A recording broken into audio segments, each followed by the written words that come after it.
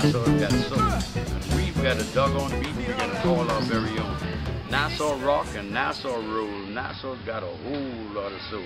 Hi, I'm Raphael Munnings, and those are the lyrics of some of the lyrics of Funky Nassau.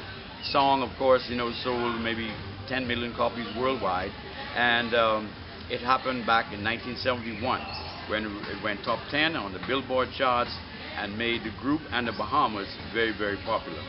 The song Funky Nassau came as a result of my early upbringing around the nightclub industry. My father brought people to the Bahamas like Nat King Cole, Aretha Franklin, you name them, they appeared at the club, and I was able to be exposed to this type of talent.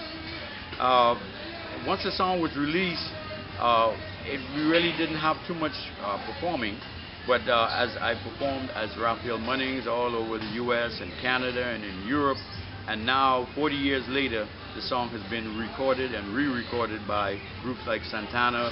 You had Erykah Badu and Dan Aykroyd did versions of it, Roy Ayers, you name it, they all did it.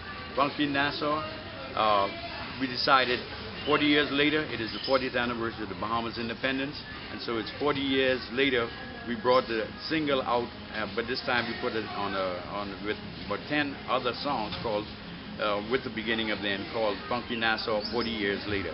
Please do pick up a copy.